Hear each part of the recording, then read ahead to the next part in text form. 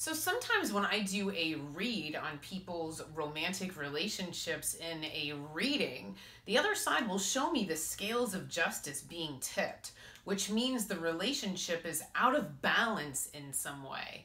And that usually is in reference to a partner who is rescuing another partner, which means they're literally like reaching into the mud and trying to save them, trying to pull them out of the mud in some way, shape, or form.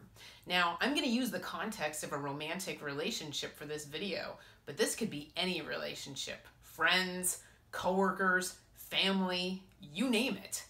But the other side at least wanted me to shed some light on some dynamics behind this type of rescuing relationship that you might not be aware of. Number one, how much are you appreciated? How much are your efforts actually appreciated? Are you weakening your partner? Are you like babying him and mommying him and totally emasculating him? He might not appreciate your rescuing at all. You think you're doing them a favor. Maybe they don't agree. So make sure your efforts are actually appreciated. Number two, is your compassion for your partner actually getting you into trouble? Compassion is a form of love, and it's very powerful and very noble and good for you for being empathetic and compassionate and wanting to help another human being. But I have news for you. Is your compassion working to your detriment? Are you putting up with things that you wouldn't normally put up with because you feel sorry for your partner? I want you to look at this closely because this is a big deal, and the other side takes this very seriously. I'm not saying that your partner is going to emotionally manipulate you because of this. They might not. But I'm asking you, if you didn't feel sorry for this person, would you put up with this type of treatment? Would you put up with this type of behavior? Maybe your partner, you're rescuing them, but they're also not treating you well in the process. And you put up with that treatment because you feel sorry for them. I want you to pay close attention to that, because the other side wants a relationship that's balanced. They often show me a tennis court where the partners are hitting a ball back and forth. You have somebody to bounce new ideas off of, thoughts, feelings, whatever. They like equal partnership where you guys kind of hold each other up, right? But when the balance of power is so severe that you're just constantly like being pulled on, it's when the other side starts looking at you, the rescuer, and they're saying, what are you allowing to happen to your soul? Like, what are you doing? Are you actually pulling them up, or are they pulling you down? What's actually going on here? So pay close attention to that dynamic. And then number three, another thing that the other side is really big on is personal power. You know how when they call you an enabler, like if somebody's having problems, they'll call the loved ones around them an enabler? A lot of times that has to do with the fact that they are weakening the person.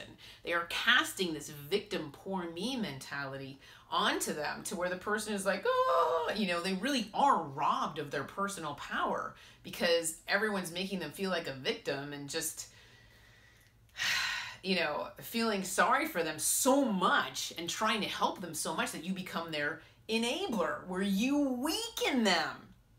Where the other side is challenging you to place the plate in front of them and ask them to step up to it, as opposed to you doing all the work for them. You know, I've seen situations where, geez, you know, if the person could, they would literally jump into the other person's body and live their life for them.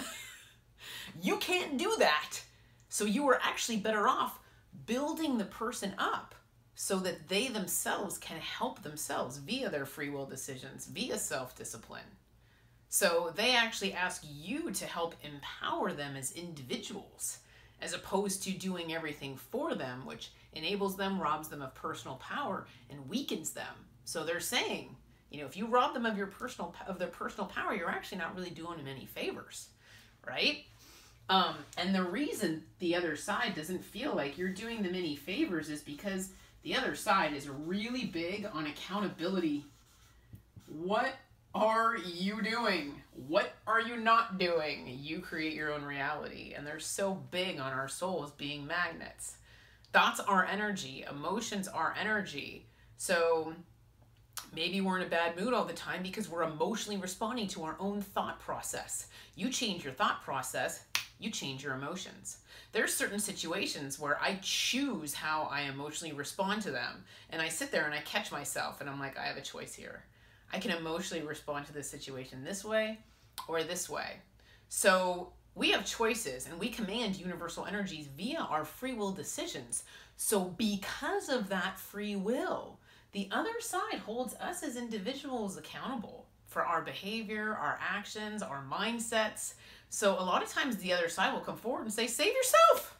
We're holding you accountable. We're empowering you. We're saying you have the power to save yourself. The divine's going to help you, and we're going to help you once you align yourself with truth. Forces of nature will rise up to support you in that truth, but we're going to hold you accountable. We don't want anyone else doing the work for you, because if somebody else does the work for you, they weaken you. They weaken your soul. You're not learning any lessons. You're not growing and evolving as a soul because you're not being challenged. Life is filled with challenge. It's hard. We're all a bunch of superheroes who are constantly battling the forces of evil, right? We're all superheroes battling dark. Devil on one shoulder, the angel on the other one. In between is our head, which is our free will. Which way are we tilting that day? Right? We have a choice. We have a choice. We have a choice to overcome fear and sadness, depression, inertia, whatever. So that's why when your partner's doing all the work for you, the other side gets a little annoyed. Along the same lines as accountability, are you ingesting toxins? Guess what? The other side holds you accountable for that too. They hold you accountable for this. You are choosing to ingest those toxins every day. If you're addicted, you have the power to break that addiction. You just need the self-discipline to actually follow through and get past that stupid physical addiction. Mental, emotional, physical addiction, whatever. So if you're ingesting toxins, the other side's going to approach you and say, what are you taking those toxins for, sweet cheeks? What circumstances are you trying to escape? Those toxins are escapism. What about life are you trying to escape? Address that aspect of your life. I got news for you.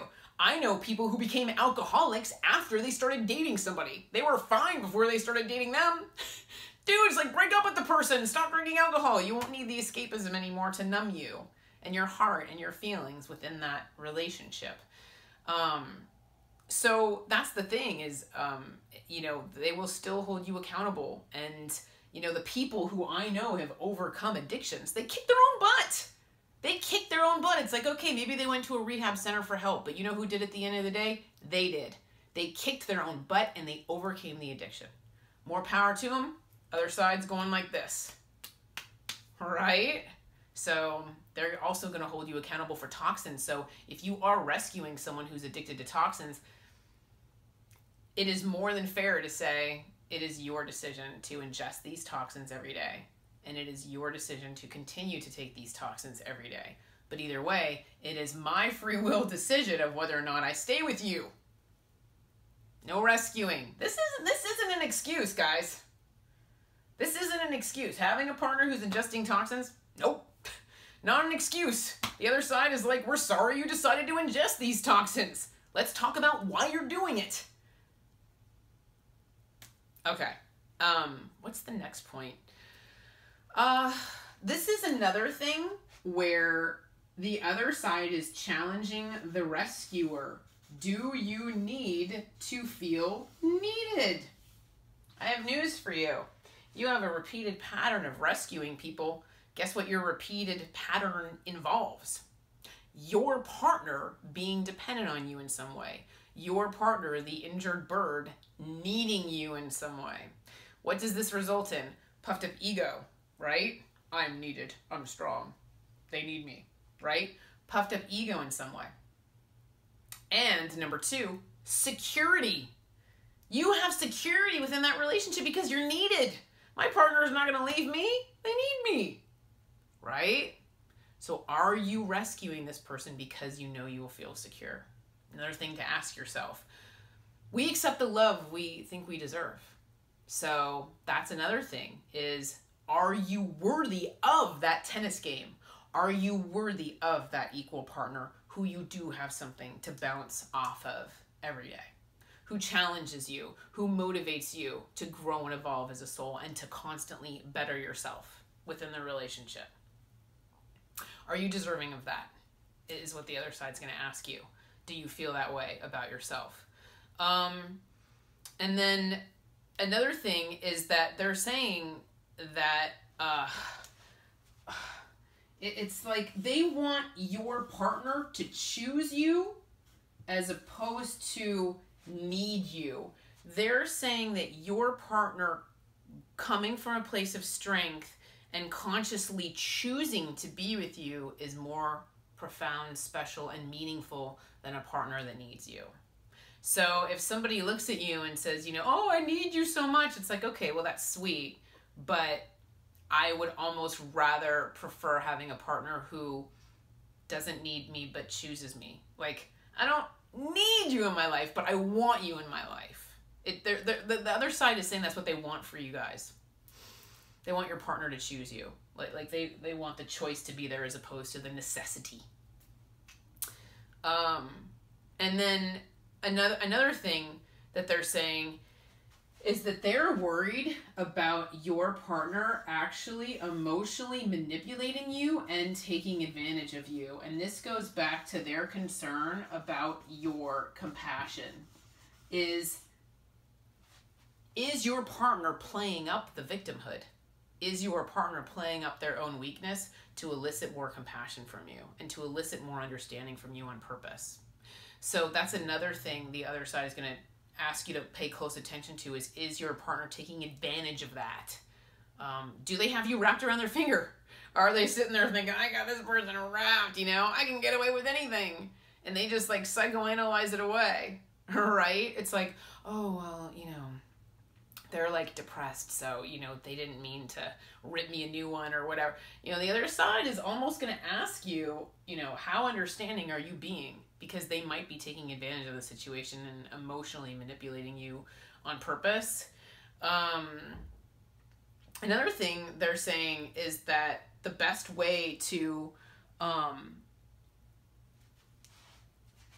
this is along the same lines as personal power, is they actually want you to empower your partner as opposed to rescue them. They want you to boost them up and come from a place of personal power. So how can you do this? You know, ideally, I guess the kind of relationship they're showing me for this type of situation is you reaching out to your partner with love and compassion and saying, let's go to the gym together and work out. Let's, you know, go watch a movie together. Let's go watch a comedy together and laugh. And to raise our energetic state together. Let's go laugh and be silly. Let's go play in a park somewhere with our doggy or whatever. Let's cook a healthy meal together. Let's go see the world together. Let's travel and explore new lands, to where you hold your partner's hand and you do all these things that are healthy activities. You know, just the act of playing games together, just even board games and challenging each other that way with the healthy competition, racing each other across the pool, playing that tennis match, and being antagonistic towards each other just to be silly. That kind of encourages, you know, your partner to, you know, sit next to you and to have that type of relationship dynamic that's healthy, and acknowledging the mind-body-spirit connection to where you're really fostering that, you know, the soul and the heart and the mind and the physical body, just marrying that all together. And that's what they want. That's what the other side is saying they want. They don't want that rescuing, like, oh, poor you, you know, because what ends up happening, instead of you empowering them, they end up weakening you because they become an energetic vampire. They literally end up sucking the life out of you. So the opposite happens. Instead of you rescuing them and pulling them up, they pull you down. And that is the dynamic the other side's worried about. They end up pulling you down and sucking the life out of you and becoming an energetic vampire. So they want you to pay close attention to that and be conscious and aware of that, because what are you allowing to happen to your soul? Are you showing self-love? Are you being self-protective? What are you allowing to happen to your soul? They hold you accountable for rescuing too. You're being held accountable. So what type of relationship dynamic do you want? And so this is where the other side is saying that they want you to make relationship choices based in self-love. As opposed to rescuing people, they want you to rescue yourself and choose partners who are healthy for you. Now here's the deal. I'm not asking you to just throw people's souls out in the trash can. Like, well, forget it. Forget it. And just giving up on you. You're a loser. And just like throw their soul in the trash. I'm not saying that either. Because we all consist of light and dark, right? All of us. None of us are just pure, innocent little, angels or whatever, right? But you also have to hold them accountable for their free will decisions. So that's where they're asking you to make decisions based in self-love, because decisions based in self-love are always supported by universal energies. So when you make decisions based in self-love, you actually end up attracting more love to yourself from the universe. So it's actually pretty cool the way that works via the law of attraction. But like I said, we accept the love that we think we deserve. So they want you to date people who are able to give you the love that you need and you deserve, because you have needs too. You have needs too, the rescuer, right? Your needs need to be met also. So if they're sucking the life out of you, are you really getting what you need out of this relationship either? So maybe both of you guys are just going down together and the ship is sinking. So, but again, just to the point that I was trying to make earlier is, I'm not saying that you have to like write everybody off. Just be like, oh, forget it. But give these people a chance to like learn and grow and evolve and basically like pick themselves up. It's okay to be in a romantic relationship with this person that falls down. That's what a partnership's all about, right? One person's feeling weak, the other person's feeling strong, you help that person up. One person's feeling weak, the other person's feeling strong, you help that person up. It's kind of like a dynamic that can go back and forth, right? But when it's so severe and it's perpetual, right? That's when you kind of have to ask the person like, okay, what are you doing to take care of yourself? And again, it's huge. Accountability. It's huge. What are you doing to help yourself, right? But again, there's nothing wrong with being your partner's life coach at all and helping them be the best person they themselves can be. And then in turn, hopefully they're helping you be the best person you can be. And then you both end up taking off like rockets, right? You guys both end up lifting each other up. That's what it's all about, right? Unconditional love for one another. That's healthy. That involves the mind-body-spirit connection, right? That meditation, that eating healthy, diet, water, exercise, maybe like reading together, traveling together, whatever nourishes your soul on a deeper level. You do that together and that brings you closer together as a couple, right? So I thought this was a pretty important topic to share because it was something that I noticed was coming up in readings, and I'm like, you know what, I got to channel a video about this because this is really important for people to know. And again, it's just my job to point this stuff out, just to shine a flashlight on, certain subjects and just say, have you considered this? Have you considered this? Have you considered this? Because again, if you accept, the love you think you deserve, that self-esteem, that image, that self-worth that comes from deep within, knowing that you are worthy of that wonderful, amazing, unconditional love is the most important thing you can have.